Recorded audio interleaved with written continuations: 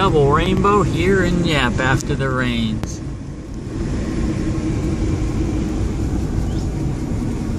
Ooh, look at that. First we trim the block with the saw on the bottom and the side. It quickly helps us get a good fit.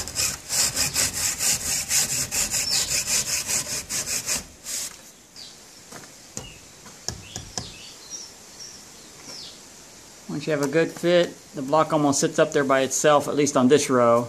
And the higher up we go, the harder it is for the blocks to set them in place. And then we mud the block.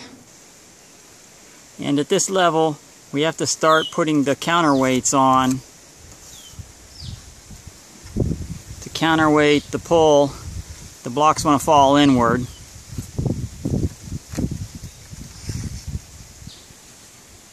Something else we also do is we put in a very long, it's about 3.5 inch long screw at an angle to go between this block and join up with the next one.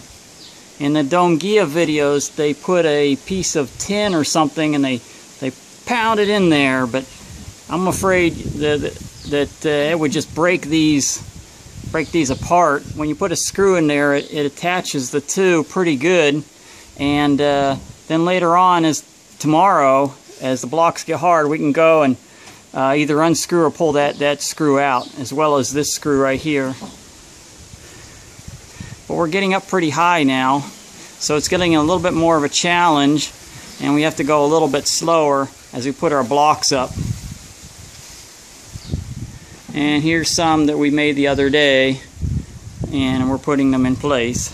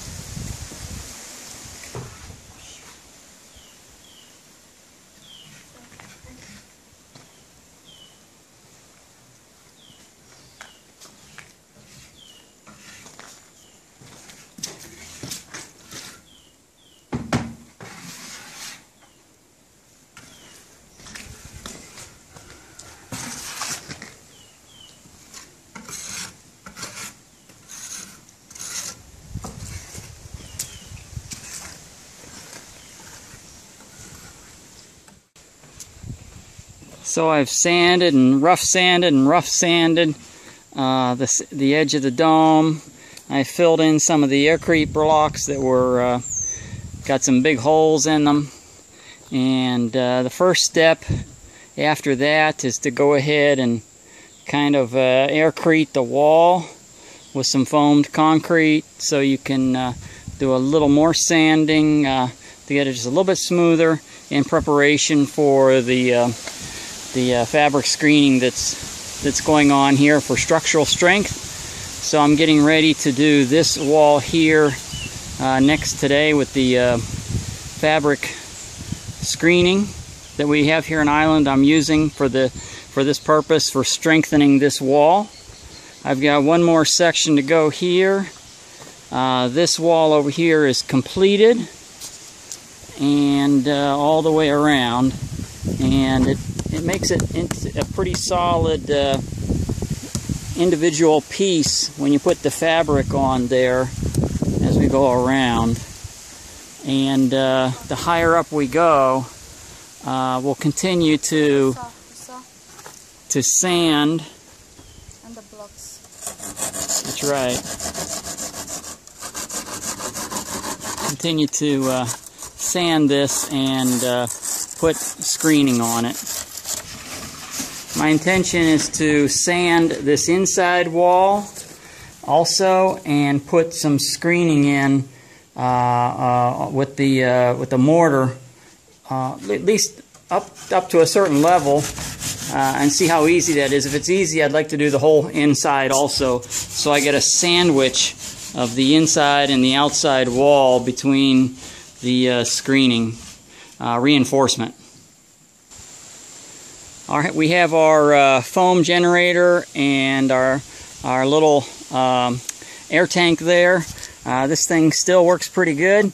Turn it on, and we get lots and lots of foam, and it's just like a shaving cream that comes out of that as we're mixing it. So that continues to work well. Our electric mixer has died on us, so it's very difficult to mix a huge drum like this full of cement and Aircrete.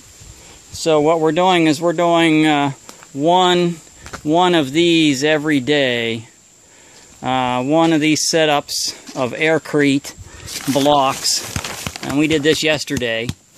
So we'll make blocks out of this.